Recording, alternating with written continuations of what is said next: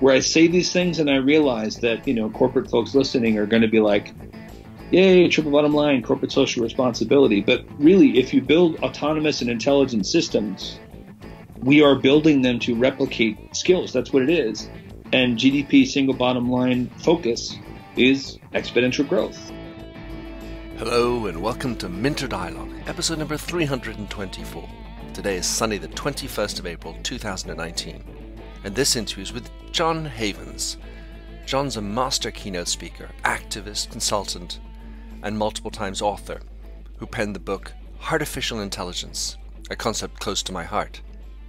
John is also executive director at the IEEE Global Initiative on Ethics of Autonomous and Intelligent Systems, as well as a member of the WEF Global Future Council on Human Rights and Technology. In this conversation with John, we discuss his book, the state of AI in business, interesting use cases of artificial intelligence and emotions, as well as how leaders could lead better and bring greater well-being at work.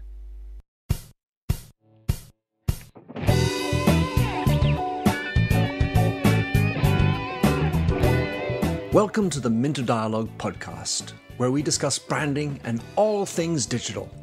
I am Minter Dial, your host, and you'll find the show notes on my eponymous site, minterdial.com. Enjoy the show. John Havens. So I'm sure it's something of a surprise that we're on this show together. I reached out to you when I thought that I had come up with this brilliant name and the portmanteau of Heartificial. And I realized that you had written, so I read your book, Heartificial Intelligence, and then reached out to you, and you were gracious enough to come on the show. You're a great harmonica player, let me say it, and you're up to wonderful things. So John, in your own words, how would you describe yourself? Well, first of all, I'm honored to be on the show, and you did come up with the term Heartificial, right? I'd come up with it earlier, and that happens to me all the time. I'll be like, oh, great idea. This whatever term, and I'm like, meme. That's the perfect word for like a little piece of video. And then, you find out someone else has done it. So anyway, I'm delighted you reached out to me. Thank you so much. I think overall, I'm really interested in the intersection of well-being and technology, and we can talk more about that. And then I'm really excited about the work that I'm very blessed to do as a consultant with IEEE, the world's largest engineering sort of global body of engineers. Super. So let's start with artificial intelligence, because it does really focus on the same idea, which is this notion of tech and this crazy, scary, potentially scary world of AI. So in the writing it, what inspired you to write artificial intelligence? Let's start with that. So the inspiration for artificial intelligence, there were two things. One was basically primordial fear and terror, in the sense of back in 2014 or 15 when I started researching AI for myself. It wasn't anything like killer robots, or it was more like the nature of how easy it is for humans to sort of give over, and I do this myself, permission to devices to sort of take over different aspects of thought of my life. And I thought how easy it would be for people to sort of give up on introspection, give up on personal relationships, and it would be somewhat insidious, where there were no necessarily negative, mustache twisting actors in the background. It was more as a human nature to not want to struggle with grief or struggle with challenge. And where all these amazing technologies, it's not really about the technologies. It's about the human side of who we are. How do we save, in one sense, the values of who we want to be, so that if we move forward to use these amazing technologies, it's choiceful. So one was fear that we wouldn't be choiceful.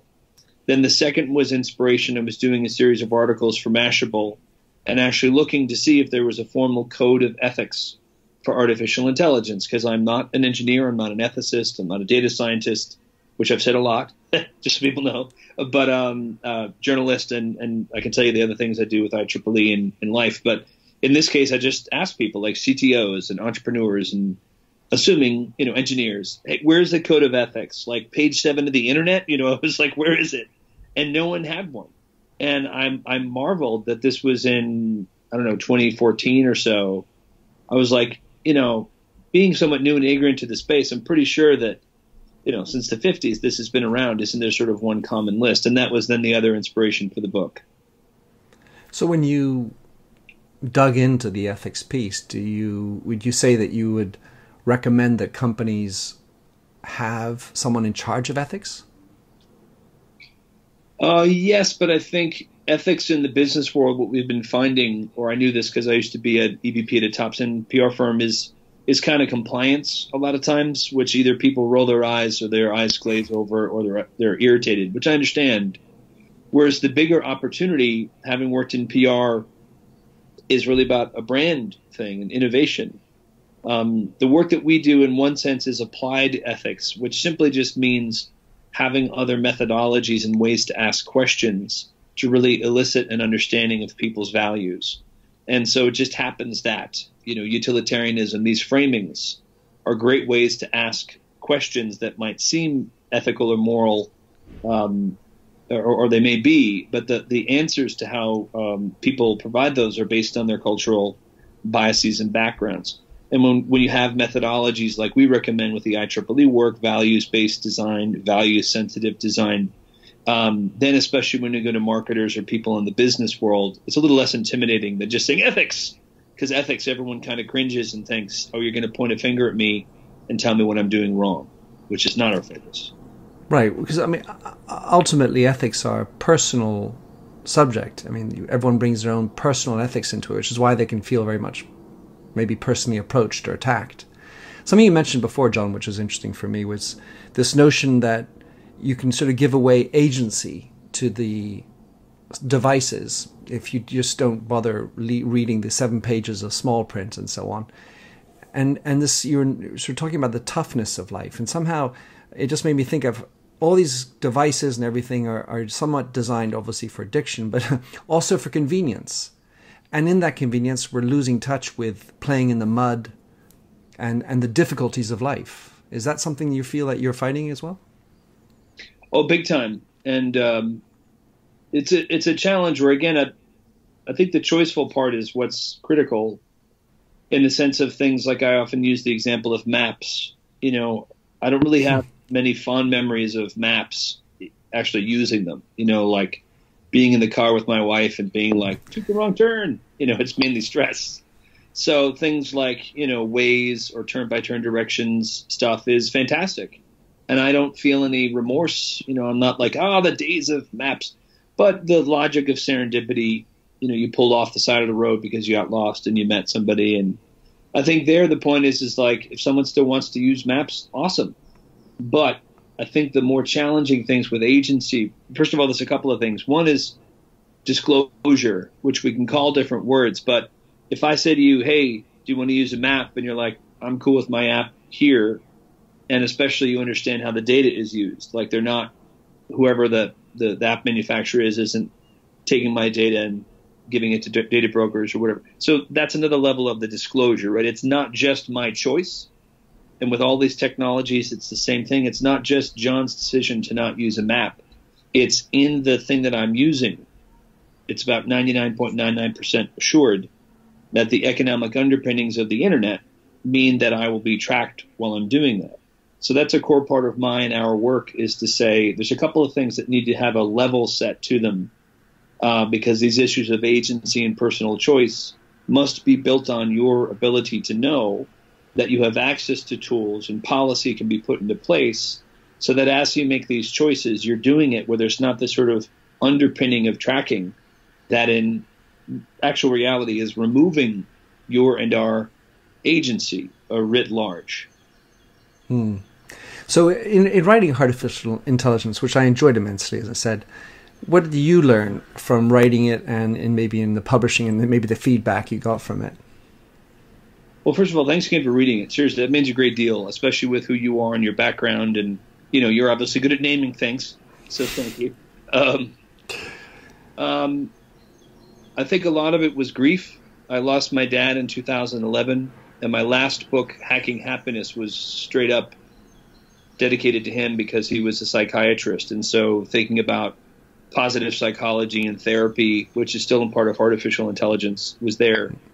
I think there's a grief. I think there's a mourning that we as humans, or at least I as personally, wanted to explore with what is it like to lose aspects of yourself where some things are natural, like my kids are getting to the age, my son's 16, fairly soon he'll leave the house, and there's a grieving for that, but it's sort of a melancholy / joyful grieving, versus when something is wrested from you, or there's this confusion, like, I understand why my son's leaving, it's going to be hard, but it's different than like, I don't really understand why my data is being used and who's using it, but I guess there's fair exchange and I don't know if I'm losing my agency. Like this whole phase, that's not how, trust is built. And a lot of the book was the sort of sense of that, and then also was worth. I think a lot of the discussions that happen about autonomy and work miss kind of the core element of, do people feel like they have worth? And frankly, any of the discussions were like, well, AI or whatever the technological solution is will mean that we all just get to go to the beach and play around because the robots and AI are going to be doing the hard work. I get livid with those discussions and my hand shoots up because I'm like, where are you living? Maybe in certain parts of Europe with medical insurance taken care of, et cetera, maybe that would happen. That's not my reality. And I hate those discussions because they're sort of just ignoring all the hard things and saying kind of, like, I love technology, right? I do. And the technology is neither good nor evil, but it's not inert. And is to sort of assume that these solutions will happen and ignoring the fact that people, the work they do gives them a real sense of value and purpose. And so when there's these sort of like blithe conversations about like, don't worry about what you're doing, the robots or whatever will take care of it, you'll be good. It's sort of like, but this is who I am. I love my work. So anyway, long answer except to say that a big part of the book is about saying for myself, but for anybody, let's take the time to understand why we have a feeling of worth and not remove that too quickly before all of the mental and emotional aspects are taken care of along with the economic. Well, interestingly, the road to my book on empathy started with grieving as well. I lost my best friend at the beginning of the year, and then I was like, ooh la la. And then how could I have been more empathic in those last few weeks? Because I accompanied him right up until the end. So that's interesting. And this notion of meaningfulness, at least, getting some purpose in our life through work, to the extent that we work, sometimes it's a dirty word almost for some people. And then others sort of over-glorify it and then forget to find the meaning in it. They look at just the dollars at the end of the day, and they forget their ethics, by the way, along the way of making all those dollars. And somehow I get this feeling that we need to not only add meaningfulness, but explore the difficulties and challenges of life, including death wrested away from you and so on. And those are actually, so this lack of convenience and where we're toiling in the soil kind of feeling, and probably values that your father expounded on. Well, first off, let me express my condolences for the loss of your friend. Grief, I don't want to compare grief. It's a very personal, intimate thing, but losing my dad was the hardest thing I've been through. And for me, it was almost exactly to the day, an entire year, where the only kind of thing I can compare it to is like a really hard breakup, because everywhere I went, like every movie I watched turned into a dad movie. Every song was Cats in the Cradle. Like cats in the cradle, think about your dad. Like it just was constant. And it was like the fabric of my life that entire year was just wrapped up in, I just missed him so terribly. And it took a year to kind of just go through the physical, visceral grief. And I bring this up because I empathize with you and your friend, and in the sense of, I don't, it's not like it's fun to go through that grief. And are there ways to avoid it? Sure. There's ritual, there's drugs, but if you're kind of ignoring that sort of core, a level of an emotion and a change in your life, and this is maybe because my dad was a psychiatrist and my mom's a minister, you're never going to kind of really go through that experience and grow from it. You're just going to kind of avoid it. And I think, you'll hear a lot of kind of techno-utopian things of like, well, pretty soon people can just go in and alter their brain chemistry so they don't have to go through grief. And this is also like, I don't know, I don't want to deny people trying stuff if it's going to help them. I don't want people to mourn just for the sake of it in one sense. But I was just talking to someone today about how smart I think the Jewish tradition of sitting Shiva is, because that whole week, if I have that correct, after someone passes away, or like an Irish wake, it's as much for the people who are around than it is for the people who we've lost. And it also then means we can celebrate those that we've lost, and that's part of grief. So that's, I think, hopefully I answered your question. Yeah, great. And it really speaks to this notion of putting heart where there's artifice. And that presumably is how you came up with your word, and very much, or at least, if not explicitly, it certainly is what I took out of it. So, John, you work at the IEEE, and obviously AI is a big topic. How would you describe the state of play in AI in business, and from your vantage point? Sure. So I'm delighted to work at IEEE. Technically, I'm a consultant. I always say this as a disclaimer. Anything I talk about here, these are my views, of course, not necessarily IEEE's. One thing for us, so I'm executive director of a program called the IEEE Global Initiative on Ethics of Autonomous and Intelligent Systems. And I bring that up because the first thing is defining AI. The term itself is very broad. It can mean deep learning, machine learning, any number of things. So we say autonomous and intelligent systems, which people then will say, well, what do you mean by autonomous? Understood. But the point is it's another level of clarity.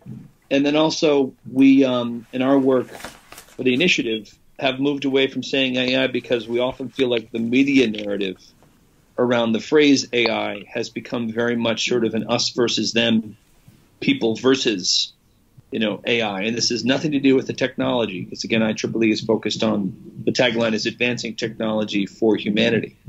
But I think the danger is to sort of unwittingly, or for link bait in the case of media where that's the case, and all AI ethics people, I'm still in that bucket of people, even though we don't use the term AI. All of us hate when there's a constant picture of the Terminator in any article. It's like every editor around the world's like, what are you writing about? It's vaguely about AI. Schwarzenegger, put him in there. And it's a distraction, and it's also dangerous because it sort of keeps that narrative of both science fiction and antagonism. And again, makes people, I think, especially when there's headlines of this AI just beat humans at X. They can write better. They can do this better. And it's like, what is that? How is that supposed to make anybody feel good? The people producing the technology, I think they don't want it framed that way. We don't. So the state of AI, it's there's that point I wanted to make. And then I think the actual technology, when it's used with disclosure and data parity and all that, there's some glorious usages of it right now for emotional AI uses, for medical uses, tons of uses. So I think businesses, however, in general, are realizing how they can bring it into their actual workforce. So this the automation issues, and then certainly depending on the vertical, more companies are using more aggressive forms of machine learning right away. I'd be interested to hear what kind of use cases you have heard about, especially in emotive AI, or where AI and emotions are interplayed. Sure. One of the ones I think is most exciting is with PTSD, with soldiers coming back from war, in the sense of, my dad, as I've said a couple of times, was a psychiatrist. So what you'll see in the research is the soldiers definitively know that they are talking to a bot. They are instructed, this is not a human. But because it looks like a cartoon version of a person, they still have a sort of anthropomorphism with it, and kind of bond, as it were, and share apparently the most horrible aspects of what they did in wartime, because they're too ashamed to talk about what they did with the human. But from my understanding, it's kind of the floor of therapy, which then gets them to speak to a human next. But I think that's a great example of, okay, emotionally, if we all have things that we're so embarrassed about, we kind of want to just speak them, almost as a form of meditation or therapy. Great. Expurge. Yeah. That's a great example. Just to bounce back on that, I'm not sure if you were, but I did a documentary on the Second World War. And in LA a little while ago, I did a screening at the VA in LA and had 40 vets, all with PTSD or some other form of mental health issue. And so I've been putting my nose or my fully embracing what that actually means and getting that discussion to happen afterwards, not as an artificial intelligence, just as a person, and try to get stories beget stories and help them to speak, which is exactly the topic. So that's a really of course I really latch onto that idea. Do you have any other examples that are interesting? Yeah, there's quite a bit of effective computing stuff happening in automobiles, where I know Affectiva, I know the co-founders doing some very smart work where they did all this research about measuring people's facial expressions and their physiology to see when they start to get sleepy. There's everything from road rage to sleepiness. The privacy issues, the data issues have to be taken care of well in those examples. I don't mean with Affectiva, I mean in general. But when the data stuff is taken care of, that's going to save lives. You get a little text or maybe over the radio or whatever they might be doing saying like, hey, you're manifesting physical expressions of drowsiness. You should pull over. And then the emotional part of it is measuring vocal range is actually quite easy, and it's somewhat universal, meaning around the world. Apparently, I read this somewhere. I think it's like 12 tones that the human voice uses, so that in any language, if someone's like, they're probably angry, or like whispering. But that sort of measuring that emotive aspect of a voice means also if there's road rage, there can be some kind of counsel, and that's a kind of a robotic or AI-oriented nudging, which means it's different than manipulation because, again, beforehand you have the disclosure to say, if I manifest aspects of road rage, I would like this service that I've paid for that I'm using to tell me, and that will remind me and do X. Maybe X is meditation or X is a reminder, but it's kind of like an Alcoholics Anonymous mindset, which I actually think is a great idea, because if you've opted into it, we have Fitbits for our physical self. We have tons of money apps measuring aspects of our financial life. So emotion, of course, why not have that sort of trusted device or people to support you to avoid those situations where you could cause harm to yourself or others.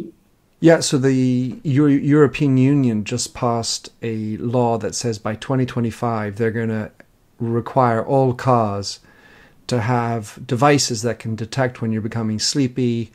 It may be and also to reduce your speed limit, by the way, automatically, as well as maybe alcohol and a few other things. So lots of interesting things. Affectiva is an initiative I cited in my book as well, for sure.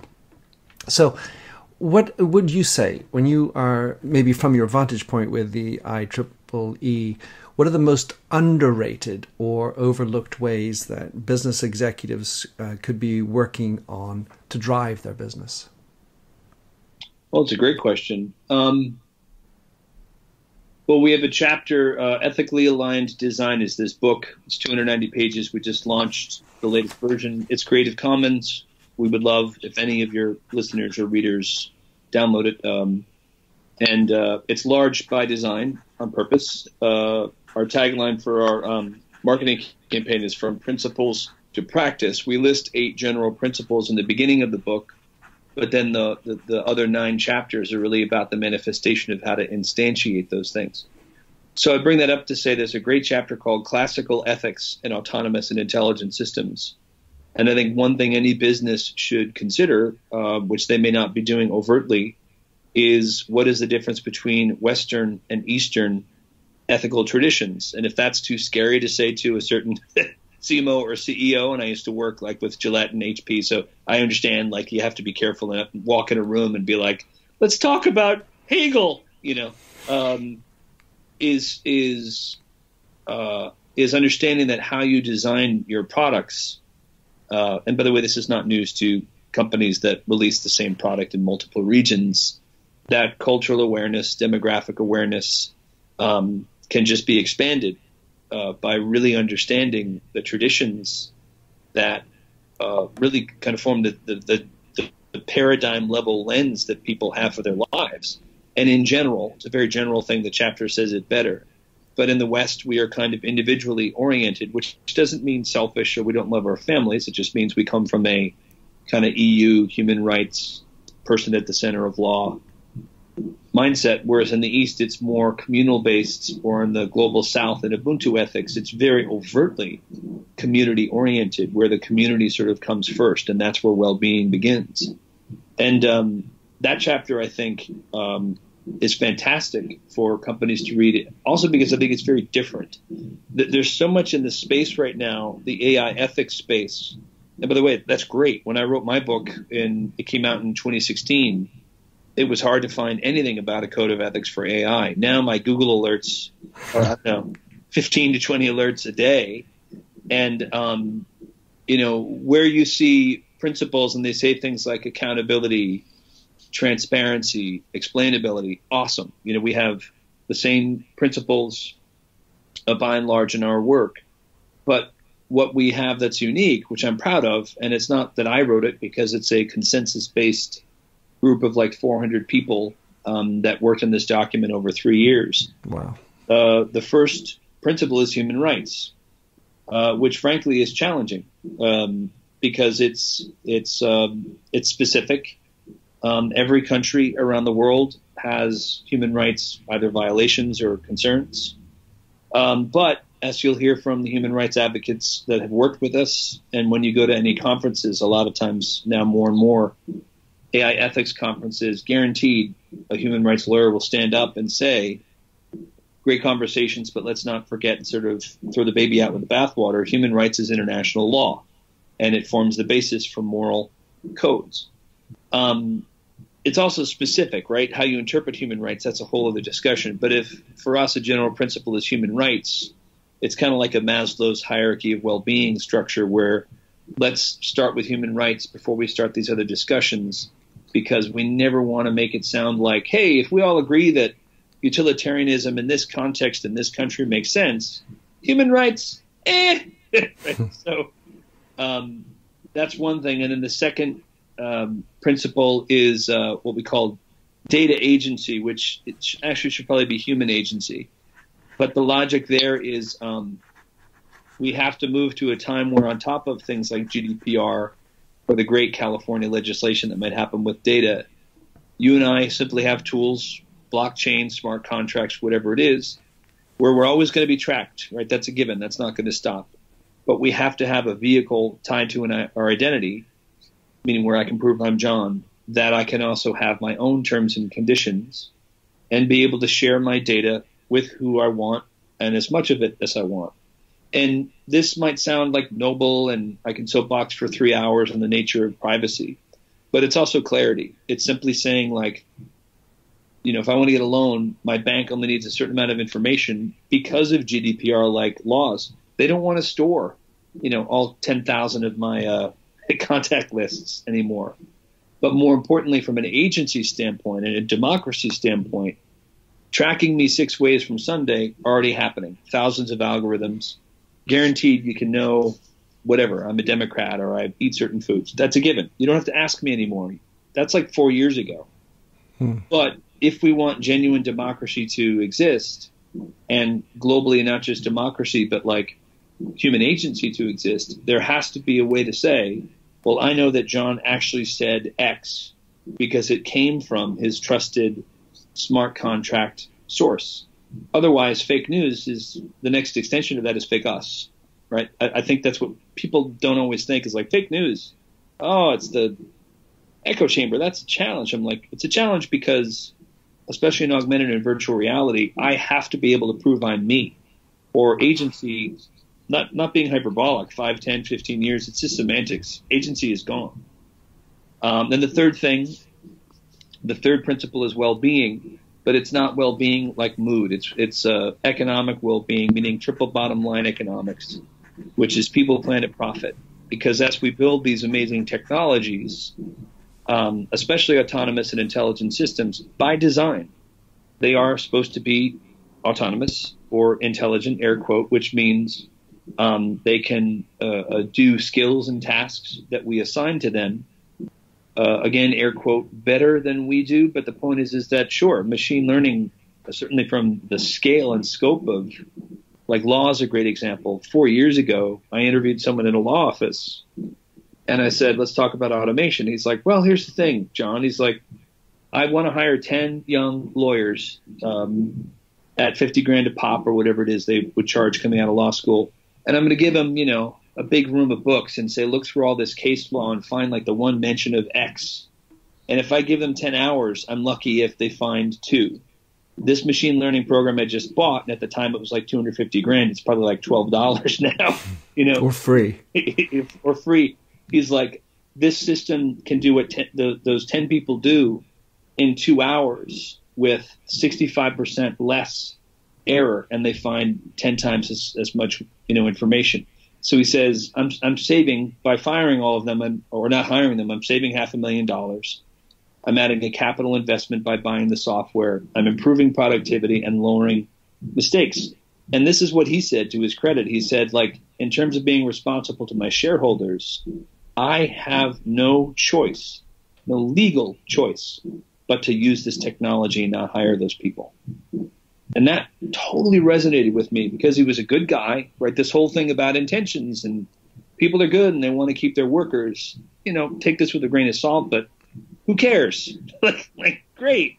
You're a good person and you're firing people. Great. I'm not here to be angry at person, but this is where the well-being, I go back to this, is my dream. And this is, again, is me, John, speaking, but it's represented in this principle as well, for the document, is that a CEO will be able to go into her shareholders and say, did we hit our numbers financially? No, we didn't hit our numbers because we had to prioritize our environmental numbers and our people numbers, which could manifest in things like mental health and helping kids avoid suicide or opioid addiction, whatever it is, where I say these things and I realize that, corporate folks listening are going to be like, yay, triple bottom line, corporate social responsibility. But really, if you build autonomous and intelligent systems, we are building them to replicate skills. That's what it is.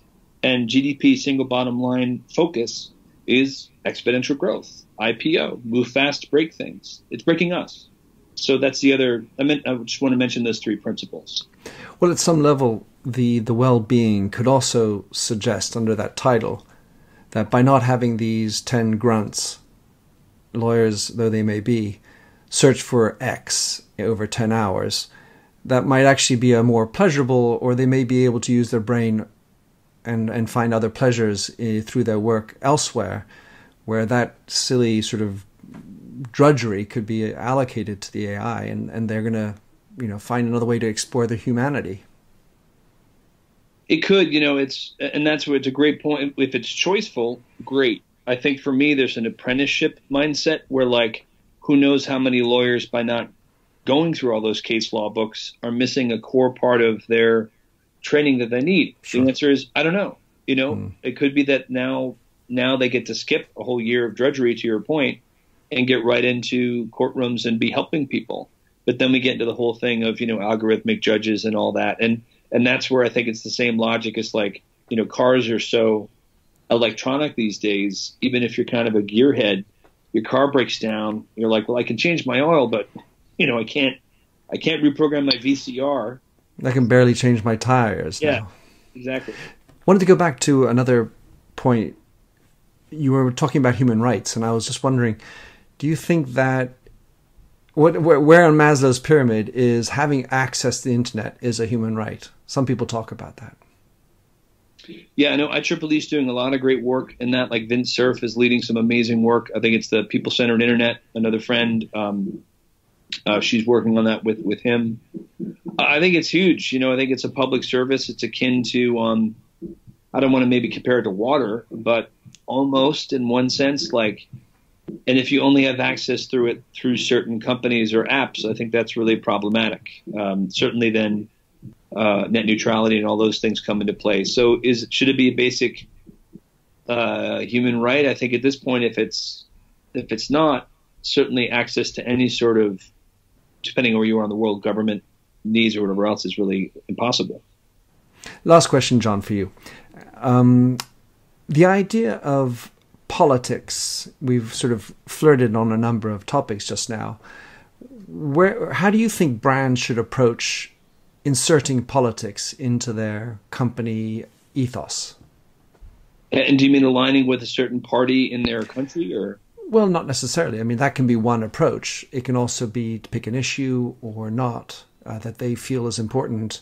So just to see what, how would you approach that idea if you're running a company and say, well, there's a political topic, it's a hot button, do I or should I participate in the conversation? Yeah, it's a tough call. I mean, obviously, depending on the company and the context, it could be very challenging. And human rights is certainly a very hot button topic, and I understand.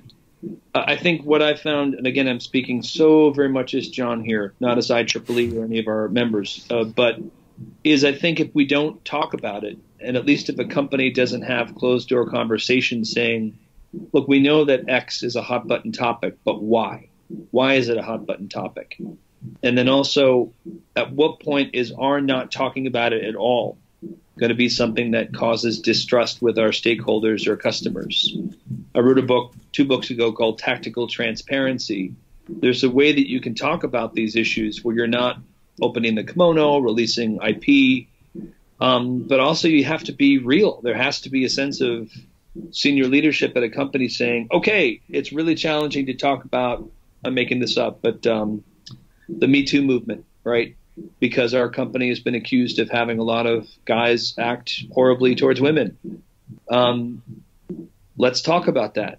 And if then you have, you've sort of admitted things maybe that people know, but bring about it where you say this is the first step for us trying to make change because our values that we want to honor men and women the same level in our organization. And then you have to then say, well, here's what we're going to do because we've had this conversation and heard this feedback. Here's what we're going to do. And then that thing that you say you're going to do, you actually have to do it. And then if you do it, then the trust barometer can go way up. So I think the main thing I'd say is some things obviously you can't talk about. I understand. But if you kind of avoid too much, then there's not any chance for vulnerability, intimacy, or even any kind of credibility for a company. It's like, well, silence is a choice, and no action is an action, and no vote is a vote, and that is the wrong vote, is the poor vote, in my opinion. So, John, great. Thanks for all that. It was a lot of fun. How can someone track you down, connect with you, listen to you, and or get your books, of course? Well, first of all, such a delight to speak to my Heartificial brother. I can't wait to read your book, and I'm sure what's going to happen, and it will make me laugh, and I'll be happiest for years. People will be like, oh, I loved your book. I'll be like, yeah, it's not my book, which would be great, and I look forward to that. My website is my name, so it's JOHNCHAVENS, johnchavens.com.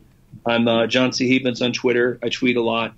And then the IEEE work you can find it's called ethicsinAction.IEEE.org, and that's ETHICSINATION.IEEE.org. And that's where you can download our paper and find out about the work we're doing. Super. Well, of course, I'll put those in the show notes. John, thanks for coming on the show. That was great fun. My pleasure. Thanks again. Thanks for having listened to this recording of the Minter Dialogue Show. You'll find the show notes and other blog posts on minterdial.com. If you enjoyed the show, please head over to iTunes to give a rating and review. And to finish, here's a song I wrote with Stephanie Singer, A Convinced Man.